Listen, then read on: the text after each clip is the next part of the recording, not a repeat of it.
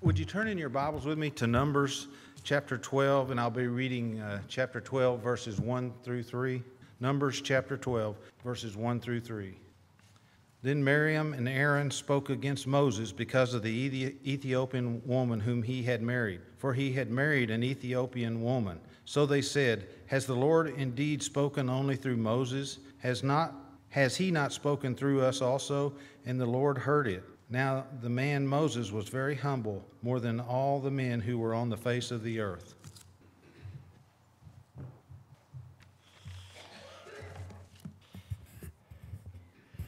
We'll come back to that text that David just read a moment ago, but I want to start the lesson actually with another passage found over in the book of Micah, one of the minor prophets. Micah chapter 6, verse 4. And this gives you something of the importance of the individual that we'll be talking about tonight. Micah chapter 6, verse 4. And this is the Lord talking, and he says, "For I brought you up from the land of Egypt. I redeemed you from the house of bondage. I set before you Moses, Aaron, and Miriam."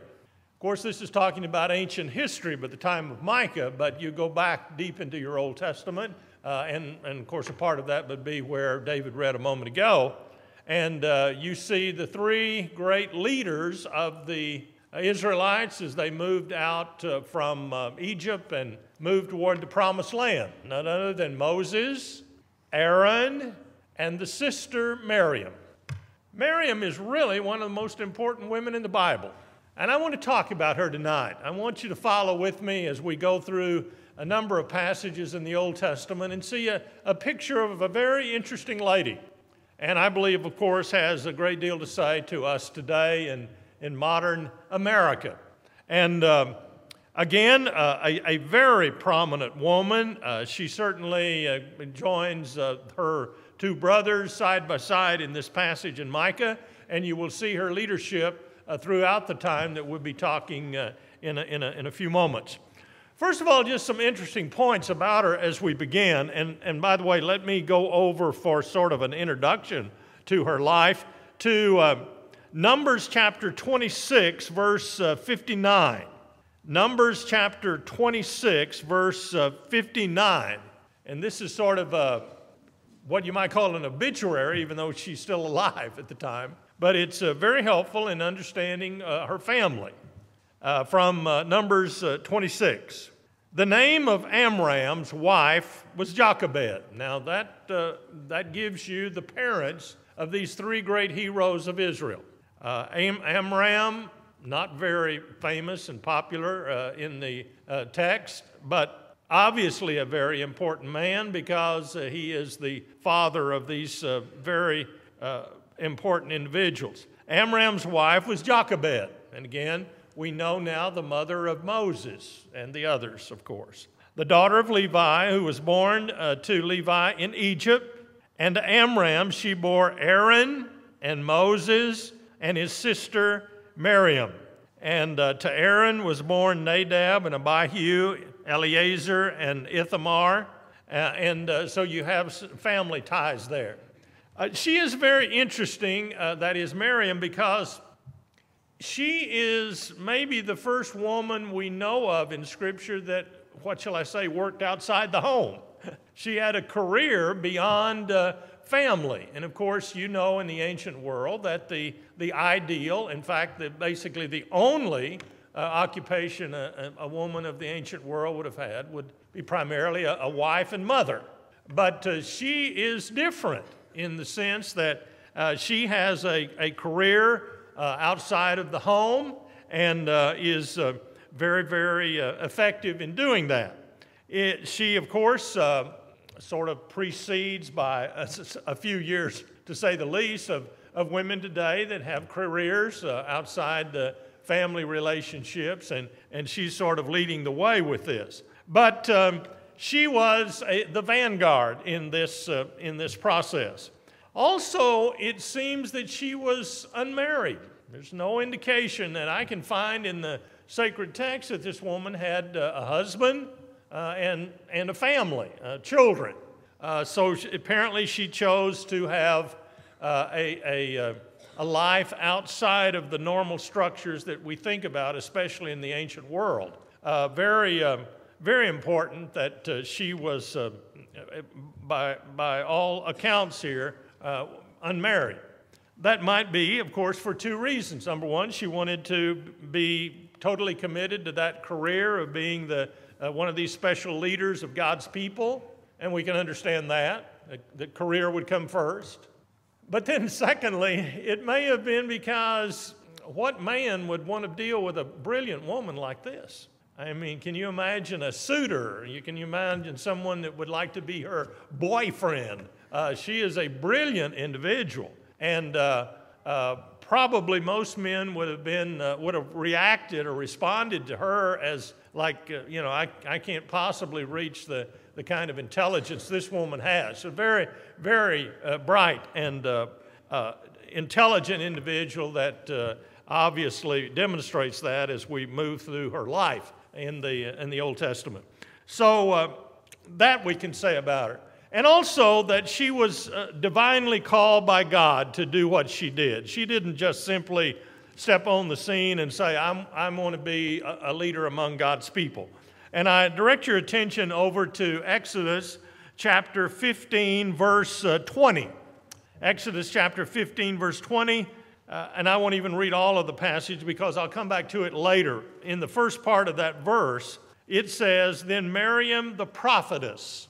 Now, a prophet, of course, is a spokesman for God, and that certainly would indicate this is a female person who spoke God's will, spoke by divine revelation to the people. So again, a call by God, and was certainly not self-appointed for this, because you can tell throughout what she was doing, she had the authority from God to be doing what she was doing. So a prophetess among the people.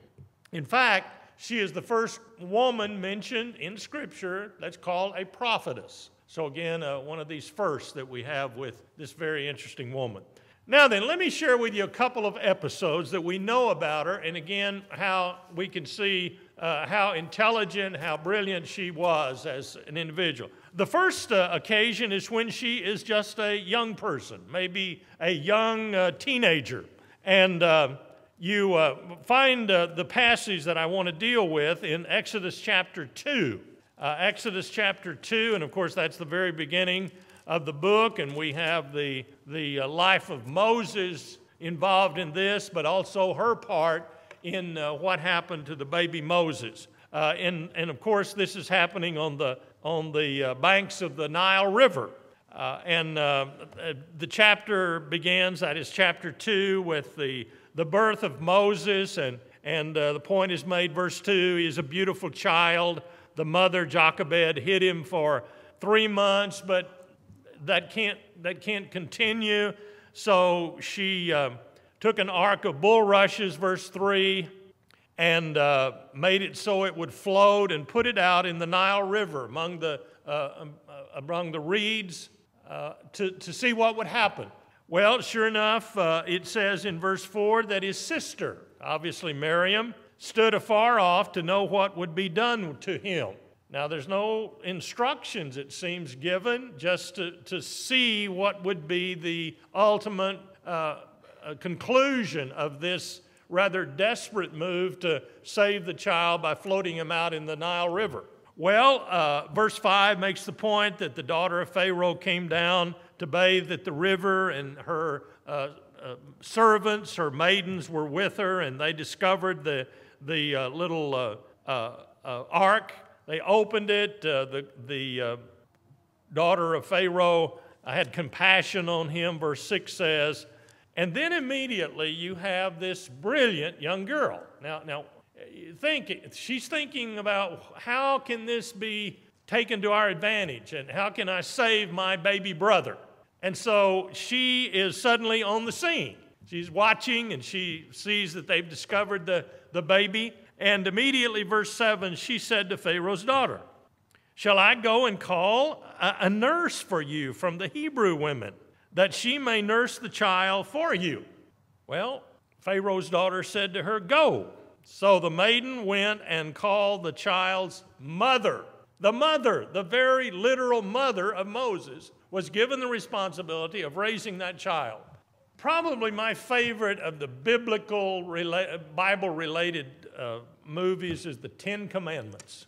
I would imagine most of you have seen that one with Charlton Heston and all-star cast. And it's a very interesting movie. And if you can stay with it for 4 hours or so, you've got it. But this is one of the places where the dramatic license sort of takes you off a little bit from what literally happened. In the movie, the boy Moses does not realize all those years as he's raised in Pharaoh's court that he is a Hebrew, that he really is a Jew.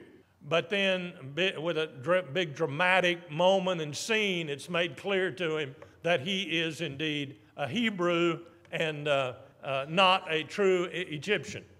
Well, that's really not what this passage is saying. It says from the very beginning that Hebrews were involved, and he knows his mother and knows all that information. So we have here, though, this extremely wise and smart young girl taking the opportunity, seizing it, and making it possible for Moses, that little child, to be raised by his own mother in Egypt, and then, of course, to come to great power in the later years as a part of the household of Pharaoh. Then there's another scene, and I want to go back to Exodus chapter 15 now. Exodus chapter 15, and I want to look at this episode. This is at the side of another body of water. It's not the Nile River now, but it's the Red Sea.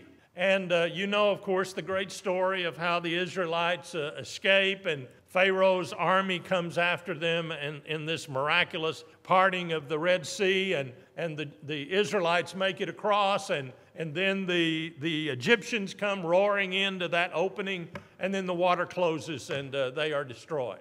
Well, you find again this passage where I was looking a moment ago in Exodus chapter 15, verse 20, and let me read that, and verse 21 as well.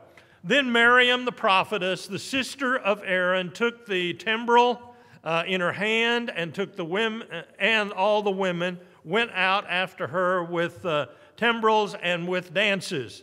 And Miriam answered them, "Sing to the Lord, for he has triumphed gloriously. The horse and its rider he has thrown into the sea." So you have this woman joyously leading the women in this triumph after the army of Pharaoh has been destroyed in the Red Sea. In other words, she knows how to lead. Number one, she knows how to praise God and glorify God for what he has done. I can't imagine us missing the point of leadership, and even in that realm. When we cannot recognize things to honor God, when we cannot praise God as he should be praised for his incredible blessing upon us. This woman knew to do that. She realized how important that was, and she led the other women in that great group of Israelites in this triumphant song of victory. And so, again, a brilliant woman understanding her place. And by the way, this is one of the first poetic sections in all of Scripture. And apparently she wrote it. So we have, again, another first and another very important place for us to exalt this woman. But now let me come to a tragic blot on her life.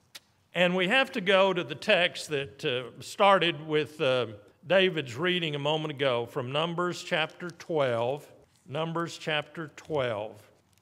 And let's look at that for a while. It starts out with a complaint. Now, the Jews have been complaining all along through the wilderness wanderings. But you don't expect it from the leaders, but all of a sudden, you have a leadership issue. And let me reread some of this for emphasis. Then Miriam and Aaron spoke against or criticized Moses because of the Ethiopian, and some of your translations may say the Cushite woman. It would be basically the same thing. The Ethiopian woman whom he had married, for he had married this woman. Now that's let's say, the presented reason for their complaint. And they start out with that. You know, in earlier days, Moses married a woman named Zipporah. And it could very well be that she's passed now off the scene, and now he's remarried. It seems by the thrust of the verse that he has taken her, or just taken her, as his wife. And so there is that complaint. It would seem that there is here a prejudice. Could very well be a prejudice against the color of her skin. Ethiopia would be a place for the darker skinned people. And it could be a very, very strong racial issue, or a skin color issue with these two, as they began this attack upon Moses.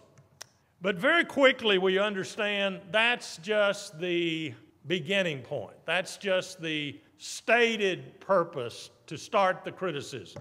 It reminds us of this classic example in John chapter 12, verses 4 through 6. You know, often in life there is the stated reason for something and then the real reason. In that passage in John 12, it's about Judas. And a woman did a very, very spectacular thing.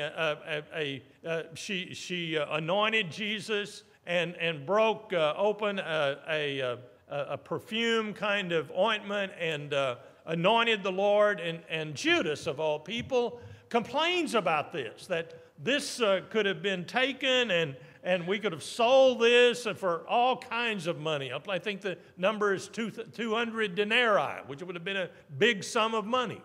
But our writer continues on with the incident and says he didn't complain about this because of the money, because of what he talked about as waste, but he was a thief and he wanted to get his hands on that. So there was the stated reason, it's waste, but the real reason was he was a thief and wanted to have it himself. Well, here we start out with prejudice, apparently. We start out with a racial attack upon the marriage. But then notice it goes farther. So they said, has the Lord indeed spoken only through Moses? Has he not spoken through us also? So you have here a couple of twins that really, really can be dangerous. Envy and ambition. We're just as important as he is, and we envy the place Moses has in this leadership of God's people. Everybody would have known, yes, there were these three, very important, but number one, obviously, was this great man Moses. Well, these two are rebelling against that, and they present their complaint. And of course, that it was a power play, if you will. Very modern, very, very up to date, is it not? When people want more power, take possession of more. And I think most of us understand that that's what politics is. It's not necessarily a matter of possessions and making a lot of money. People want power. And these two wanted a position of greater power in relationship to Moses, and so they're complaining about this. It is interesting as you look at it that the Lord deals with it in a very, very striking way. And notice in verse 3, now the man Moses was very humble, more than all men who were on the face of the earth.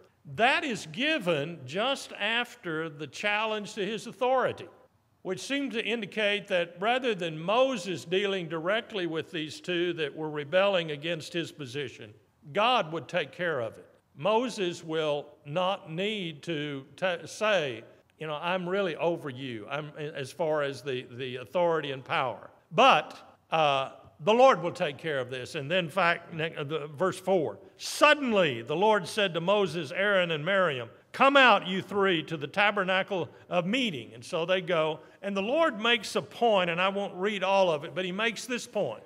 I have prophets. I have people that have visions and see what I want them to communicate, and they do that.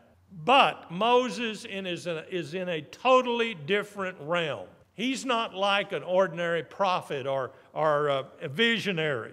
And verse 8, the Lord says, I speak with him face to face, even plainly, and not in dark sayings. In other words, not in like I would speak to a lot of human beings. And then he closes with verse 8, why then were you not afraid to speak against my servant Moses? Well, the anger of the Lord, verse 9, was aroused against them, and he departed. And then it says that Miriam became leprous as white as snow. Now, here's a question. It doesn't seem at all that Aaron has any bad consequences, and I mean in the sense of Miriam is turned into a leper. What's going on there? Well, it is obvious that Miriam is the leader in this. Notice at the very beginning of the chapter, then Miriam and Aaron. Okay, that's her leadership position. She goes first. And the Hebrew verb for what happens there is singular and feminine. In other words, when it says Miriam and Aaron spoke against Moses, it would be saying Miriam, she spoke, a singular feminine form of a verb. So it's obvious that she is the one leading this rebellion against Moses, and therefore, with the punishment especially in mind, she is the instigator and the moving force behind this. And of course, becoming a leper is a death sentence, not a quick death, but an excruciating death. And then what do? I'm glad to tell you that her story ends in a very good way. It ends just like our stories must end. And that is by an understanding that we need God's help. Aaron, of course, realizes immediately that this was a wrong course of action. And Aaron says to Moses, we have sinned.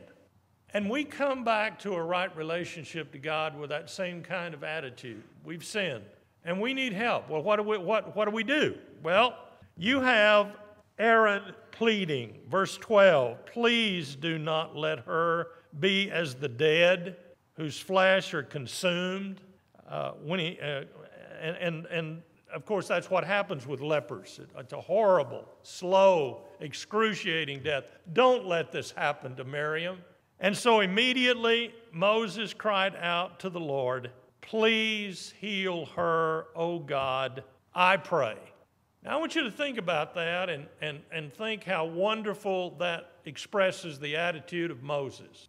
And for us, you know, he prefigures that one that died on the cross, the one that talked about very, very relevant things in the Sermon on the Mount in Matthew chapter 5. And you remember he says, bless them that curse you, pray for them that despitefully use you. That's our Lord. But here is Moses 1,500 years later praying for a woman that seems, if she had her way, would have usurped the authority of her brother Moses and would have done no telling what in the name of her authority in guiding the nation.